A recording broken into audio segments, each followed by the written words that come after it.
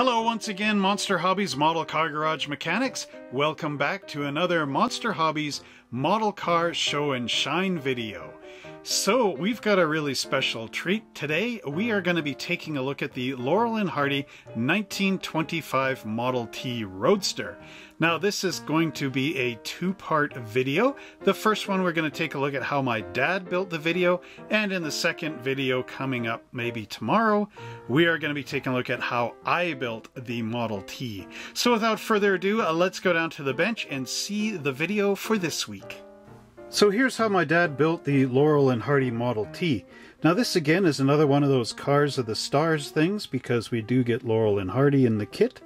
You can actually glue on Laurel and Hardy's arms to change the position of the two figures, so you could have Mr. Hardy driving the Model T or Mr. Laurel.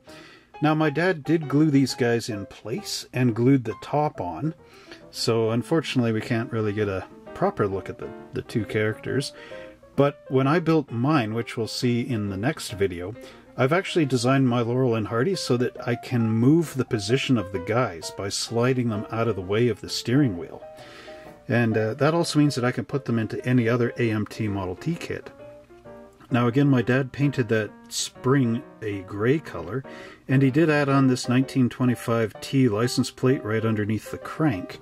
So I'm just going to start to rotate the car around.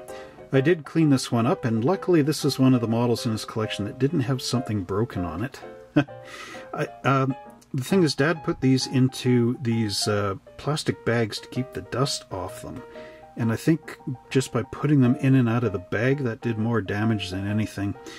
Anyway, there's a nice top. He did add in these 4 little dots into the corners, which are supposed to be the little peg clips to keep that celluloid window in the back, because the window did have to fold down with the top. It might have been a piece of glass too, I'm not 100% sure.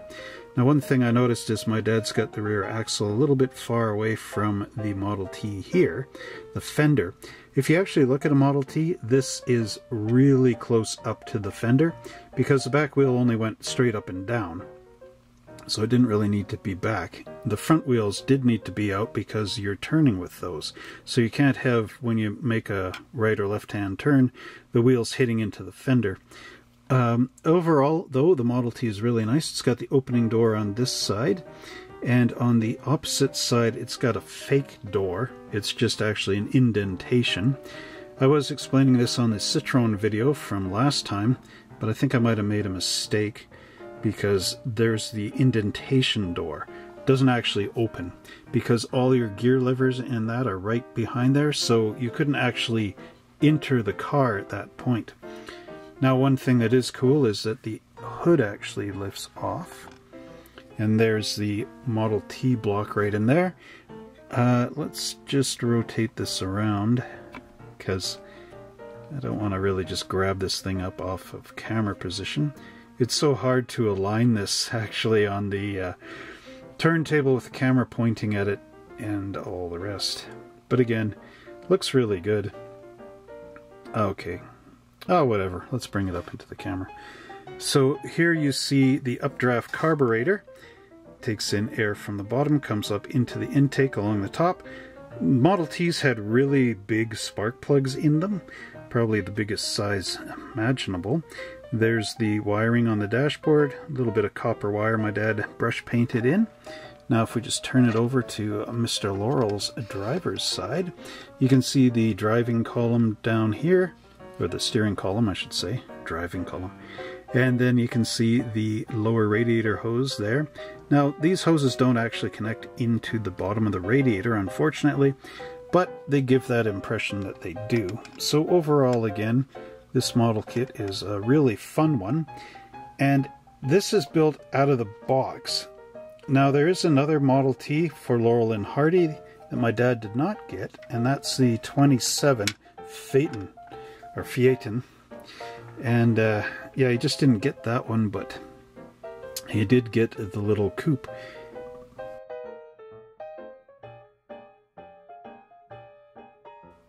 And here we have the underside of the Model T. Again, we've got the rear axle with the torque tube going in here. That's how they attach this. So this is not rotating around this way. there's actually a drive shaft which goes inside this casing and turns around and connects with the rear axle. They called it a torque tube. And here's the torsion bars which come out onto the sides as well as the rear spring, and we have some more up front. Now this entire pan is the oil pan for the engine as well as the transmission pan in the back. Ford used the planetary transmission, which again is like an automatic with some pedals. And just on AMT's side, there are some mold marks underneath here. Dad did try to level them down a bit, but didn't completely remove them. But then again, that's the way it was.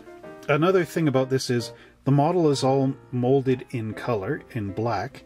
My dad did paint the floors underneath here with wood, which I'm not really sure that Ford did that or if they just painted it. Again, these are some of the, well, mysteries of the Model T that we didn't have access to back in the day. My dad built this in the late 70s, so no internet. You just either had to know somebody that had a Model T and allowed you to crawl all underneath it and everywhere, or use reference photos, which usually were in black and white, or hope that some book actually had somebody crawl underneath and take a picture of it, but usually they just showed the 3/4 on the outside. But again, my dad did a great job on this. So here is Stan Laurel inside the car, and you can see he's got a white shirt on with a red band on the side and a gray vest and a green tie, and that's the way Dad painted them. One thing my dad did not paint is the eyes in here. Whoops. So they are kind of a little bit plain Jane. Now if I just turn the car over onto this side, we can see that my dad left Mr. Hardy, left Mr. Hardy in the black plastic, just painted his shirt white with a blue tie, and again didn't really paint much except for his little trademark mustache on there, which is a good thing. But yeah, there's no eyes in with Laurel and Hardy. Well, I really hope you enjoyed checking out our versions of the 1925 Model T Roadster with Laurel and Hardy. What a great combination of comedians those guys were. If you haven't seen any of their movies, you got to check them out. They made silent films as well as talkies, and that was really cool. Say, do you want to get some model kits of your own to build and collect and paint up and have fun with? Well, if you do, check out what we have for sale at www.monster-hobbies.ca today. We got some really cool things, lots of cars from the 50s and other eras. I'm sure you really want to check them out by clicking on the link that'll be coming up here, as well as checking out our website right here on my t-shirt. Also, if you really love watching these videos and want to continue supporting us here on YouTube, you can click that join button, and for as little as $3 a month, you can help support us. And what I'd really love to do is, see, I've inherited all these model cars from my dad, and I also have my own collection of model cars. And I think, you know, instead of these things just disappearing, you know, into the annals of history, you know, as time progresses, what I'd really love to do is show these models to the world outside of YouTube and all the rest. I want to build a museum that really showcases my work and my dad's work. Now, my dad did pass away in 2019, so it's kind of sad I can't show him this. But this is sort of my goal, to make this museum in honor of my dad and, of course, incorporate my models. So it's going to have, like, the concept is to have dioramas from different time periods. So right now I'm showing a lot of cars from, like, the beginning of cars until the 20s and 30s and whatnot. My dad sort of built the early stuff, and I built the later stuff. But interestingly enough, my dad only built the 1932 Chevy. He never built any of the 32 Fords, so I've built those. So, like I'm saying, I can make a lot of street scenes and things. And I have figures that are like 1/24 scale and all the rest. It'll be a really cool museum. And I can't really do that on my own. So with your help, with just $3 a month, depending on how many people donate this $3 a month, we could really get together and build a really cool museum. So that's my thoughts on all of that. So if you enjoyed this video, again, click that thumbs up button. Also, if you've built any of these models, we'd like to see them over on our Facebook page. So until next time, everybody, thanks for watching the videos and happy model building.